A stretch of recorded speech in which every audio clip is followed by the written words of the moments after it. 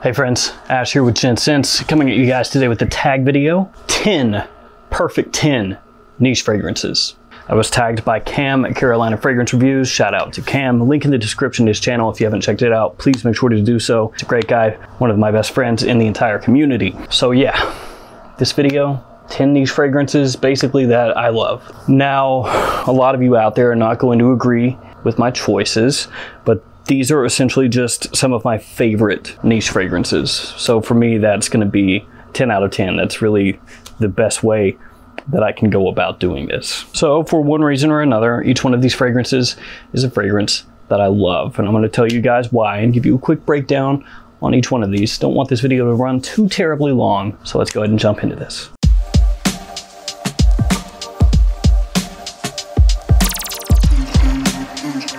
Now, I've got out of doing honorable mentions as this channel has gone along.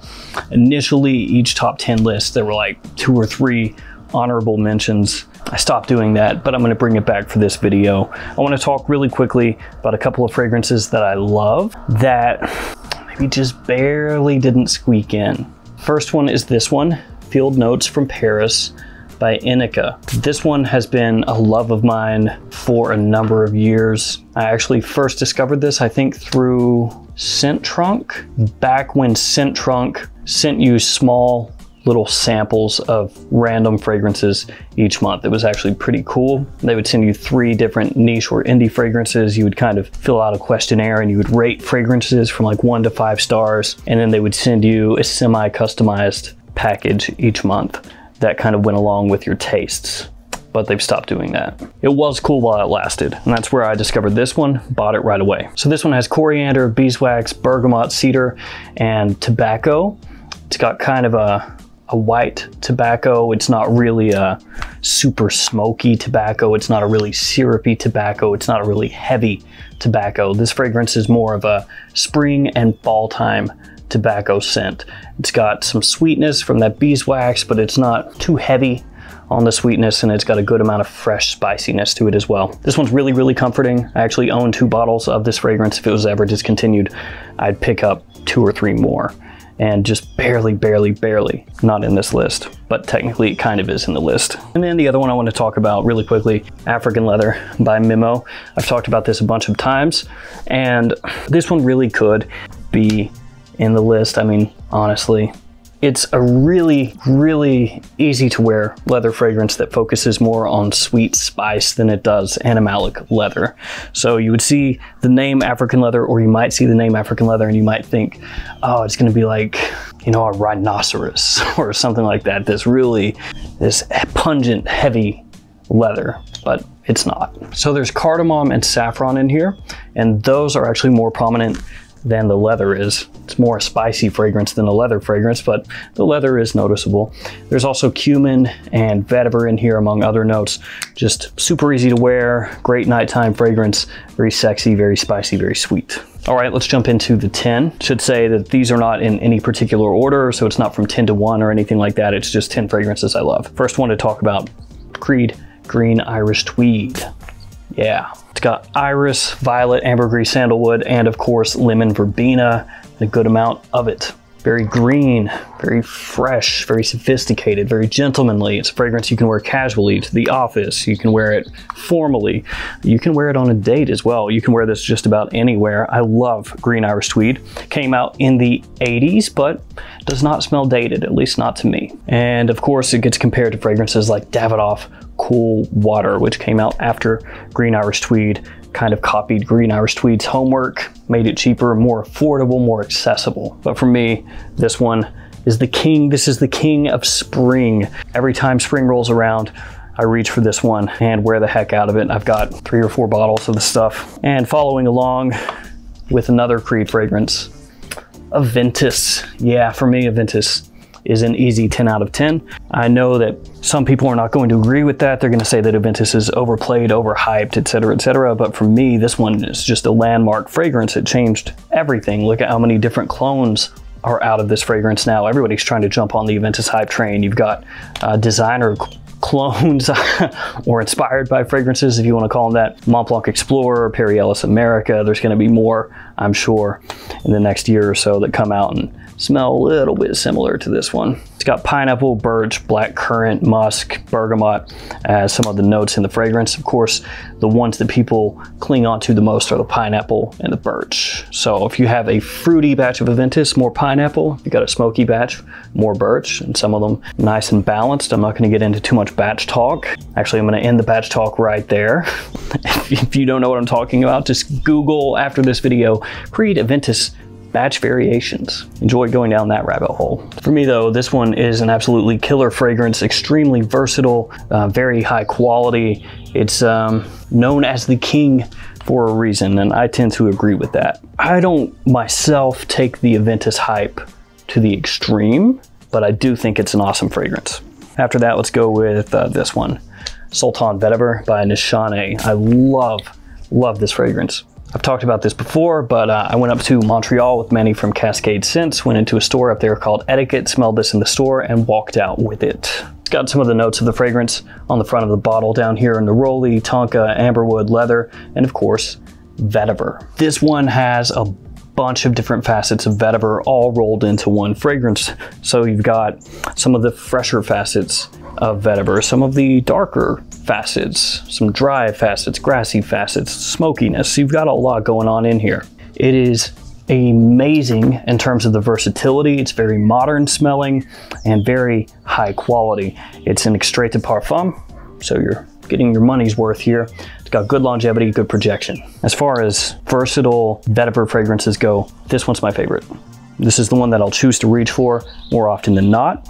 It just takes almost everything I love about vetiver, all the different ways it can be used, and puts it into one bottle. Next up, a fragrance from the house of Amouage, and there are a few different fragrances from Amouage that could have made this list, but for me, it's gonna be my nearly empty bottle of Jubilation 25. It's got blackberry, resins, oud, and honey, along with some additional woods. Some of the notes in this fragrance. People most often will talk about this and say it's a fragrance that'll make you smell like a sultan. And I definitely get what people are talking about there. The blackberry gives you this dark, fruity sweetness, a little bit of a tang in there. The oud is prominent but not fecal or animalic, so it's not going to turn people away. It's got a good mass appeal to the fragrance, but it's definitely luxurious. The honey adds a little bit of an additional, almost slightly syrupy sweetness in there with the resins, of which there are many. It's just a killer fall and wintertime fragrance, leaning more winter than fall, especially beginning of fall when it's really warm. Don't reach for it then. Amazing nighttime fragrance, great formal fragrance. It's one that you need to smell if you're getting into niche fragrances. It's almost like one of those gateway fragrances that leads you into niche because it has this wearability, as I mentioned, but it's much different than anything you're gonna find on the designer side of things.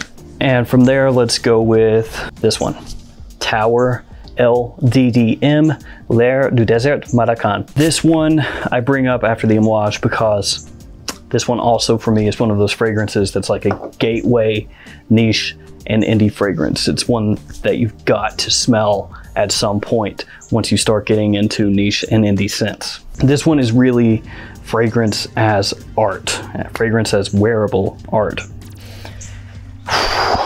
It smells awesome. Now, some people are gonna say it's not really wearable. Disagree a little bit on that. For me, it's absolutely wearable, but if you're just starting to get into niche and indie fragrances and all you've worn or smelled is designer stuff, I could absolutely see you smelling this and being like, nope. Spices, woods, resins, all throughout this fragrance. It's supposed to smell like the warm air blowing in off the desert through a Moroccan spice market. Absolutely nails it.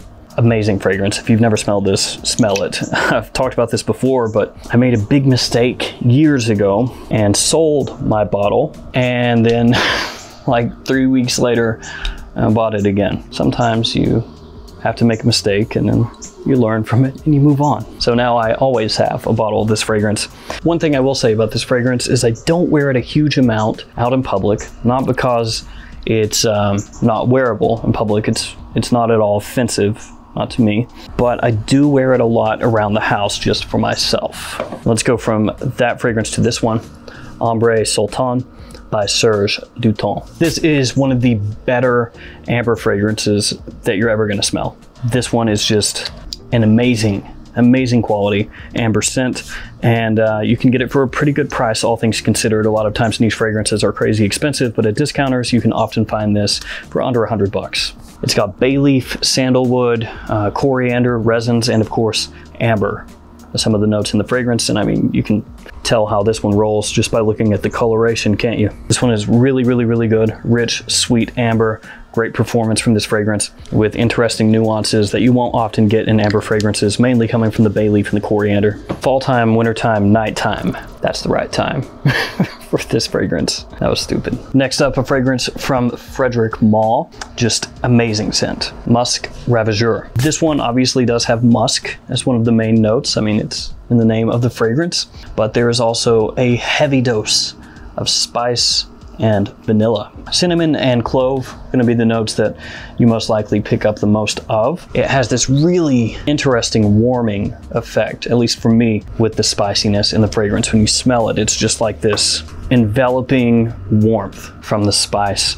The vanilla really comes out and is really prominent, but not in a cheap kind of bubblegum sort of way, which obviously if it did come across that way, that'd be pretty bad for Frederic Malle. Then it's got a great dose of muskiness in here as well. Some reviews that you'll read about this will talk about it being hard to wear. Some of those are going to be referencing back to the original formulation, which if you buy it now, you're not going to get. You have to really seek out the vintage formulations. This one is going to be more centered on vanilla, actually, than it is musk, though musk is obviously a big player. Amazing fragrance, fantastic quality, Frederic Malle Musk Ravageur. After that, we'll go to this one, Timbuktu from L'Artisan Parfumé. This one of my favorite from the house, and this is a house that does get overlooked a lot. I have maybe 11 or 12 from this house.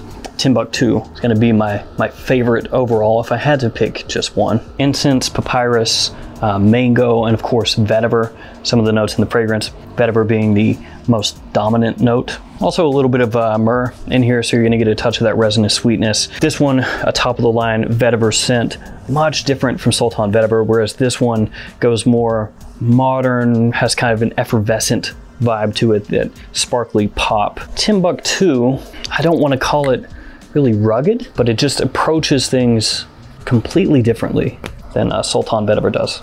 You've got little hints of greenery in here from the papyrus, the incense lent a bit of smokiness, the mango giving you kind of an exotic, slight fruity sweetness. Just an amazing fragrance. Timbuktu, also one of the cheapest fragrances on this list. Oftentimes you can pick up these fragrances from discounters, 50 bucks. I've seen them as low as in the 40s, especially for testers, though the pricing for this house does fluctuate a bit. So sometimes it's gonna be $80, $90, $100, and then you may check back 3 months after that and the price has dropped 30, 40 bucks or gone up 30, 40 bucks. It really fluctuates a lot for whatever reason. This is a house though in general to check out if you never have. I mean, go to Fragrantica, read up about the different fragrances, find some that you think are interesting and check them out, sample them, because they have some absolute gems. Okay, this next one I'm cheating because it's 2 fragrances, but I didn't want to separate them. They're both from imaginary authors. Cape Heartache, Memoirs of a Trespasser. Notes are on the back. So Cape Heartache has Douglas fir, pine resin, western hemlock, vanilla leaf, strawberry, old growth, and mountain fog. And then Memoirs of a Trespasser has Madagascar vanilla, Gaiac wood, myrrh, bergamot, benzoin, ambrette seeds, and oak barrels. I love imaginary authors, talked about it a bunch. These are my 2 absolute favorites as far as me wearing them. Now, City on Fire, I love to smell, but I don't wear it anywhere near as much as these 2. Cape Heartache is gonna give you a feeling of being in a coniferous forest, a dark forest, with a hint of strawberry sweetness.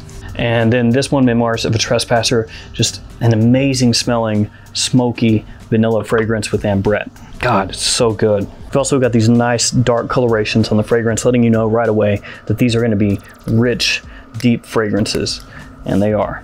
I love both of these. I love imaginary authors in general, but these 2, some of the earlier releases from the house, oof, so good. And that's going to bring me to the last one, and it's from Raja Parfums. Scandal Pour Homme, I should say. And this obviously is not the Parfum Cologne edition.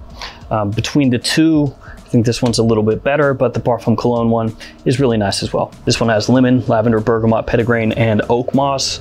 And this is just a fantastic aromatic fougere.